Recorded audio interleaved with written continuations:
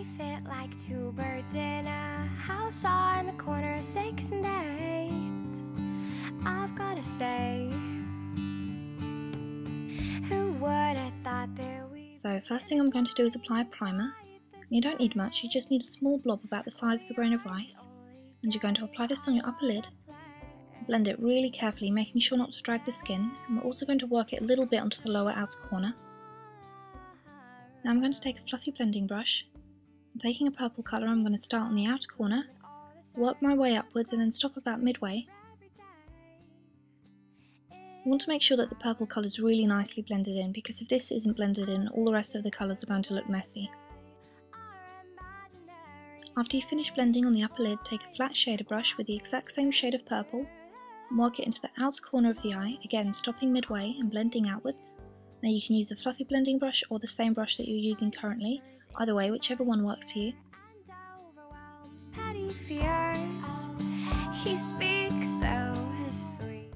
Line the waterline with a blue eyeliner.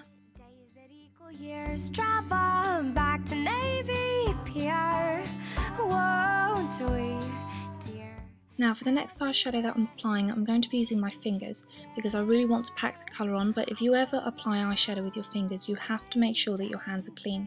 It doesn't matter if you've washed them on earlier on in the day, just clean them before you do your makeup. The last thing you want is bacteria and germs on your eyes.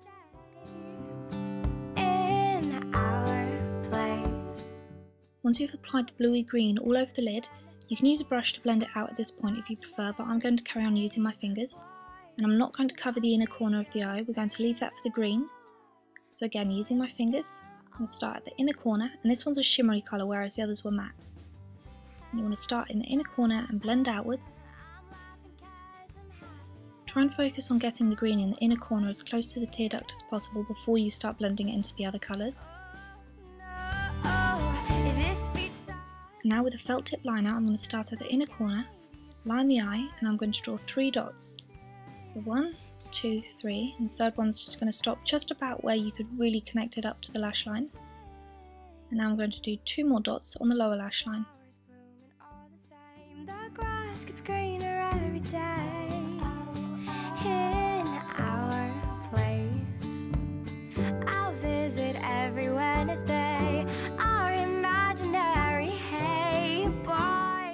Starting at the top dot, you're just going to draw down with a slight curve and connect it all the way into the lash line.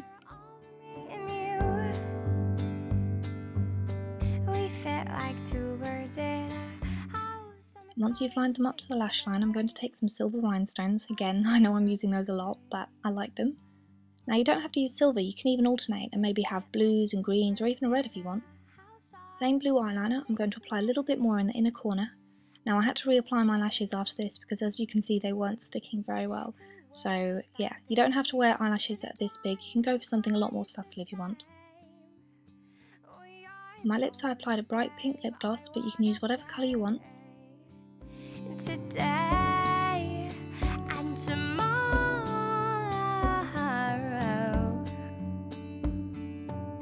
This flower's blooming all the Now to finish off I just used a peachy coral blush. You want to tap off the excess and starting on the apples of the cheeks, work it upwards. Now the easiest way to find the apples of your cheeks is to smile like an idiot.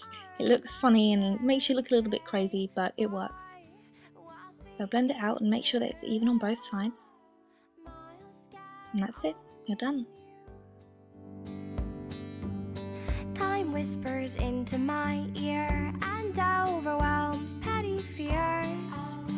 He speaks so sweet, he says, you'll get days that equal years. Travel back to Navy Pier, won't we, dear, everywhere.